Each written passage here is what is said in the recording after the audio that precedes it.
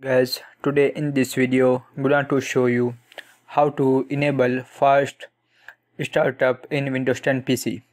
So guys, if you want to open your PC or laptop fast startup, so very easy. Firstly click on start and type here power and sleeping.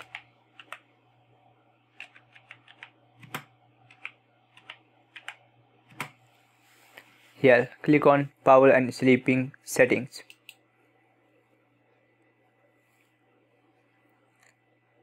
After click on additional power settings.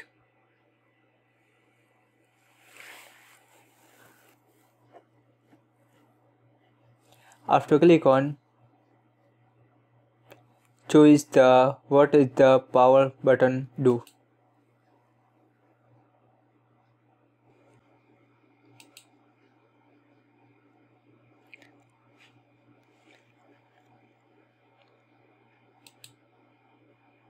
Check this box. After click on save change. That is. So guys, this is very simple and easy method if you want to enable fast startup in Windows or PC. Thank you for watching this video. Please subscribe to my channel for latest update.